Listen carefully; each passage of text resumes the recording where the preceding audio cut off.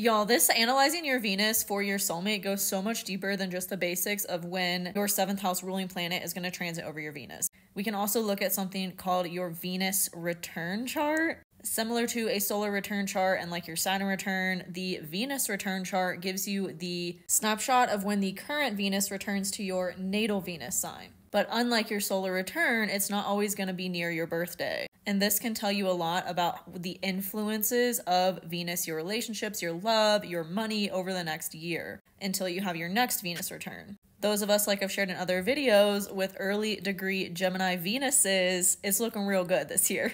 If you're single and you're like wanting to meet someone. On top of looking at your Venus return chart, you can also look at your progressed chart. My progressed Venus has been in Cancer for a few years, and I always meet people around the time that things are moving through Cancer. So like June, July. Another thing you can look at in the progressed chart, which by the way, if you're new to secondary progressions in astrology and calculating your progressed chart, I have a whole class that walks you through how to calculate it, how to read it in my membership community. But a big indicator as well can be when your sun transits over your progressed sun, transits over your natal Venus, if that applies. Or vice versa, your progressed Venus transit over your natal sun.